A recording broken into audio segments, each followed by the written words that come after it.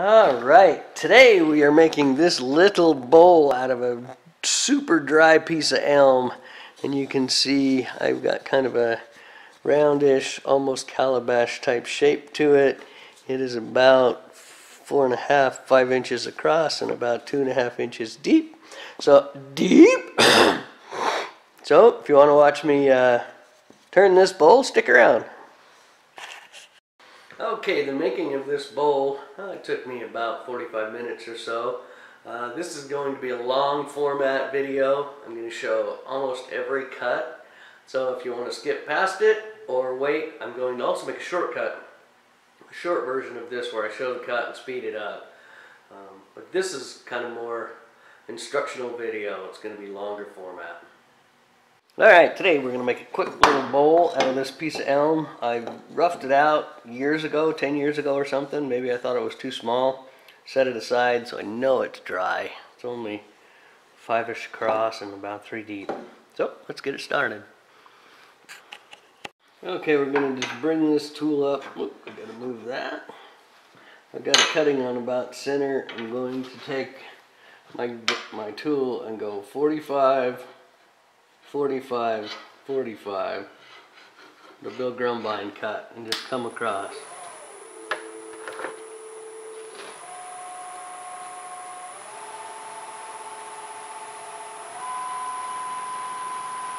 There's 1,000 RPM.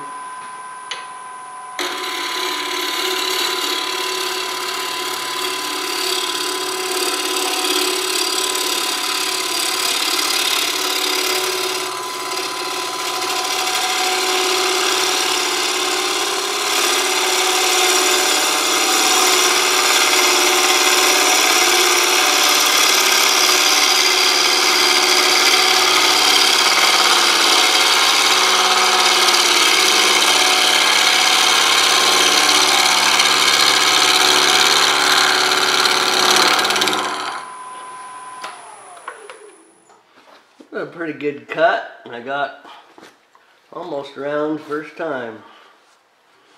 So now let's straighten this out and get your 10 in, and then we got a little bit more to do right here.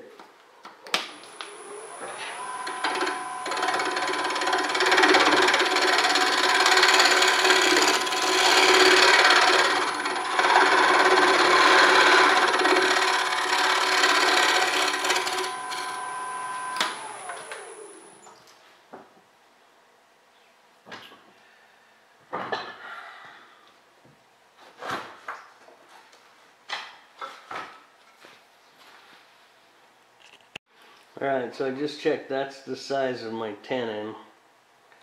So, gotta be a little bit smaller.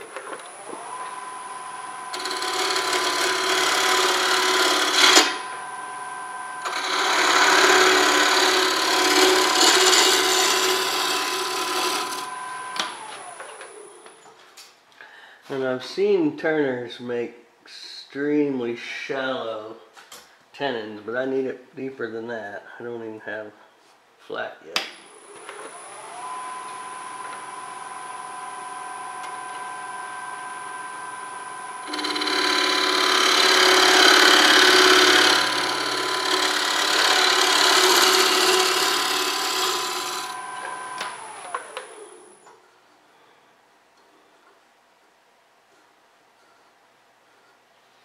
A little bit deeper. That's about 1/8 of an inch, 1/16 of an inch. I'll go about 1/8. That would probably work, but we'll just give it a try a little deeper.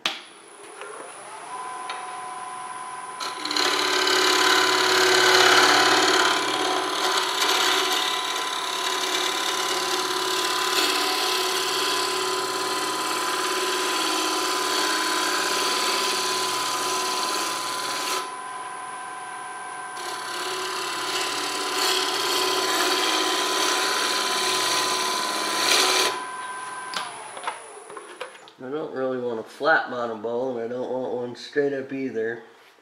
But I'm kind of up here now on a shear cut, and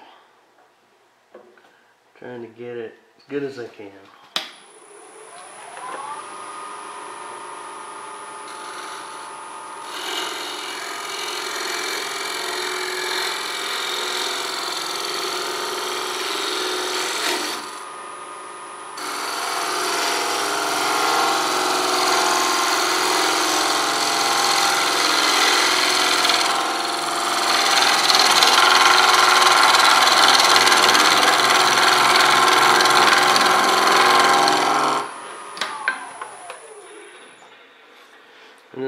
transferred right to the tip when I was over here. Oh, still got some more to do. Never mind.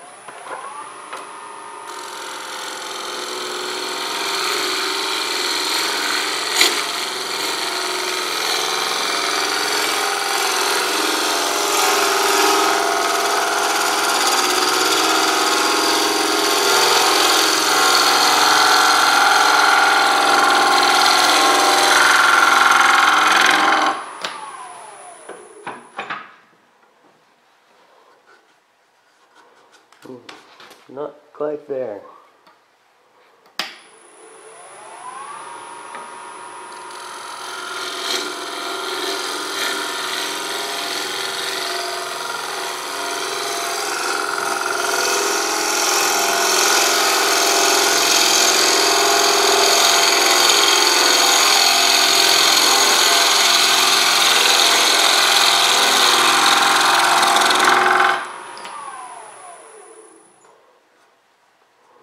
Alright, look, one more tiny bit, and I got this corner is way too square.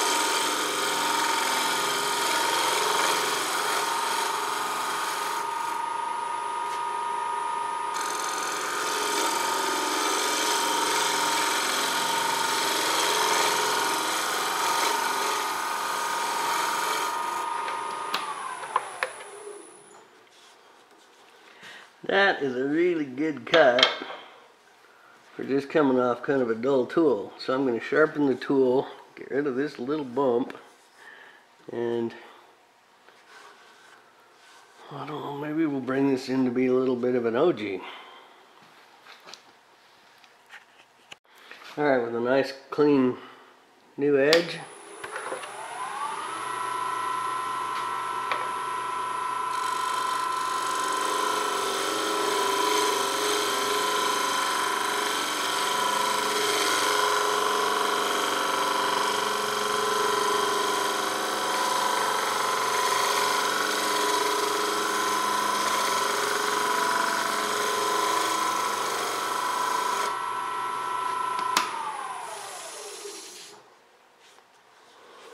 Nice cut. One little bump.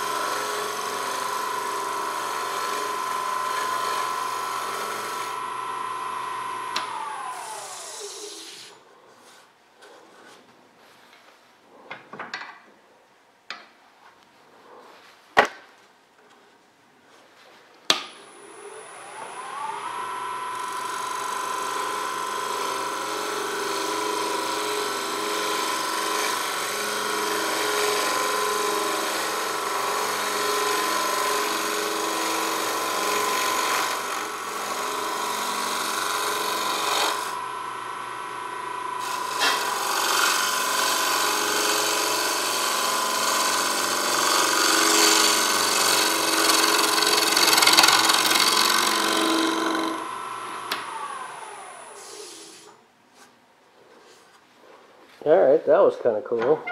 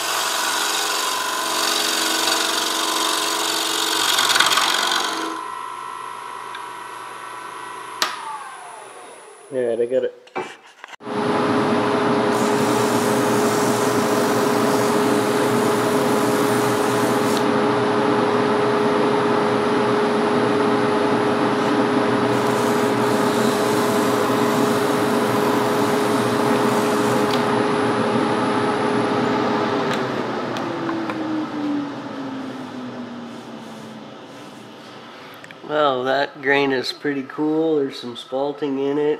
Nice little round. It's going to look like a little honey pot, kind of an OG shape. Sanded it up to 400. Flip it around, hollow it out. There, I got another crown tool. You're cutting right on center.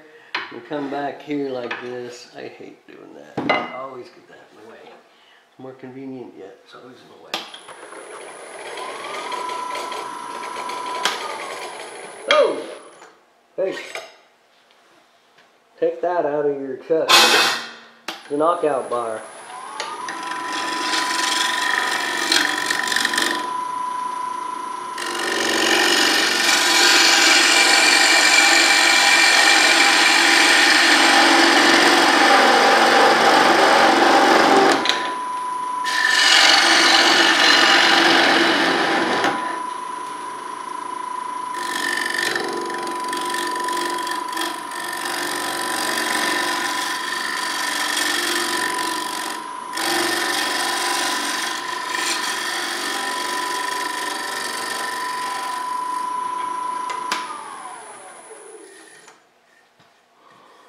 Nope, we're not quite there yet.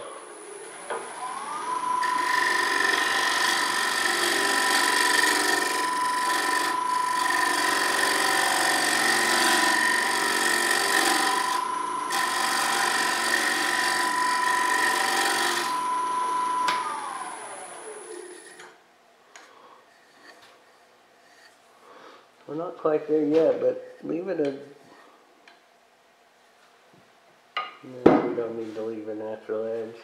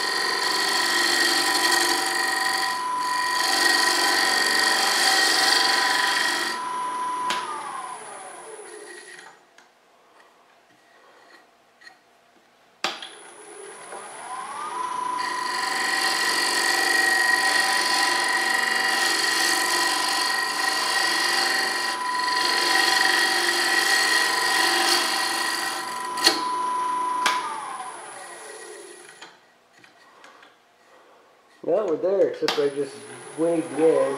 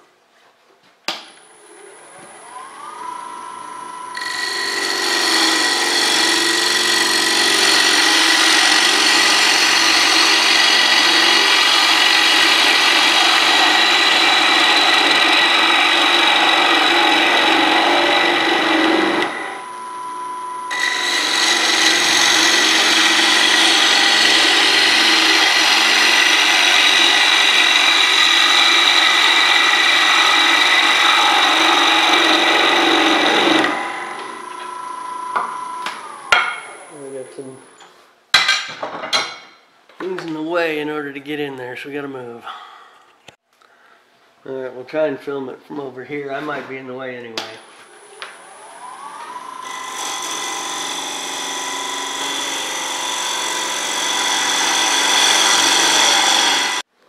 Alright, we're getting down to it. I got most of it hollowed with my bottom feeder, and now I've got a 3/4 inch M2 HSS steel, and I'm just gently scraping to get the final little ridges out, and it's scraping really well. There's no tear out at all, so I'm happy about that.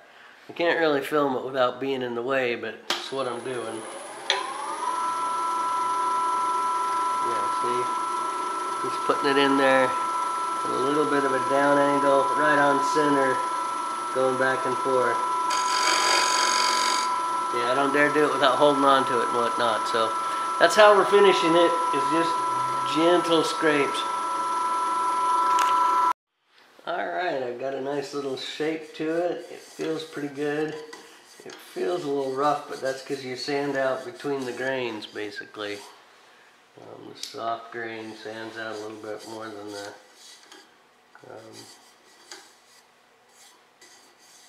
other grain, because this is really a wide-grained kind of a bowl. I don't know if it's easier to see without that light on. But we're going to remount it and take the tenon off. Alright, so in order to do that, I put this block on, I'm going to square it up, or make sure it's round, and then bring the tailstock back up. Finish this off, cup this out, sand the bottom, leave a tiny little nib, and then we'll cut that off by hand. I'll also put some brown towels or something in here to cushion it. So, this is quick and easy though.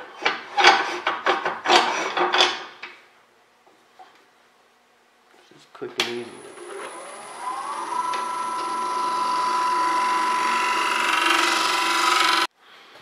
Okay, so you put it back on there. I actually put a little 800 sanding pad underneath there. And now I need to just bring this off and bring it in.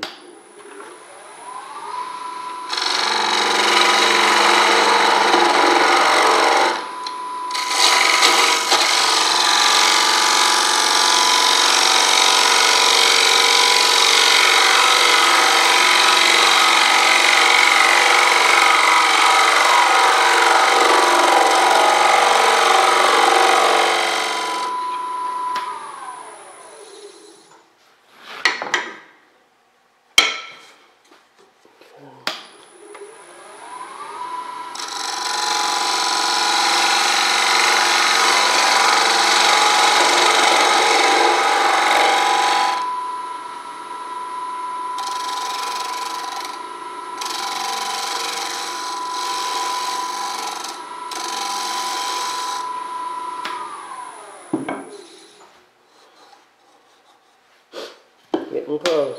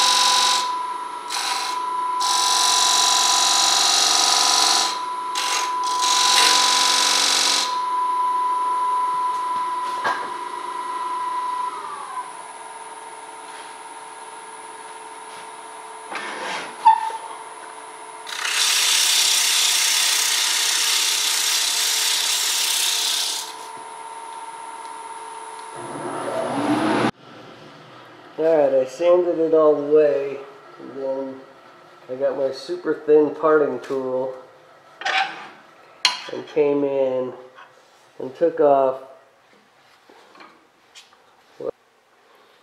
Yeah, so there I took my parting tool and came in here and took off what looks like 90% of the nib. Now I'm just going to just trim that with a chisel, skew chisel. So the way I do this, with my helper, get my hands out of the way, and just gently wiggle this along. Well, hello, kitty kitty Jojo. How are you today? Hello, kitty kitty Jojo. Hello, kitty kitty Jojo. Glad you came to play in the shop today. So we've got to get this done.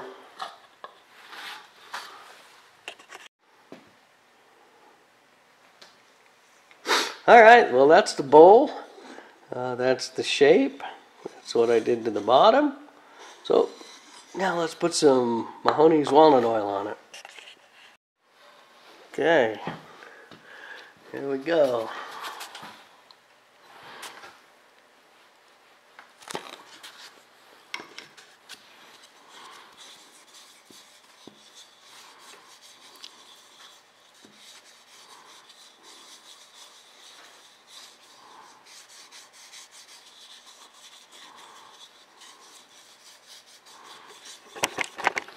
Cat!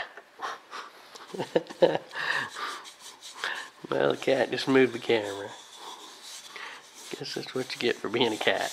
No, no, no, cat, come on.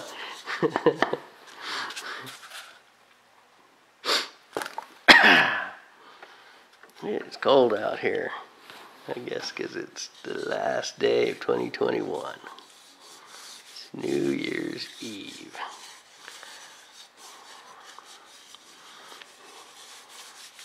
Like a fun New Year's Eve afternoon activity, doesn't it? Golly, wow. That Spalterama.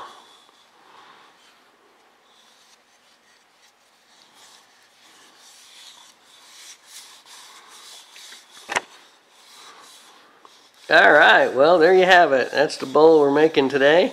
So if you're interested in watching me take this from a really dry piece of wood and turn this little calabash shape almost bowl, stick around.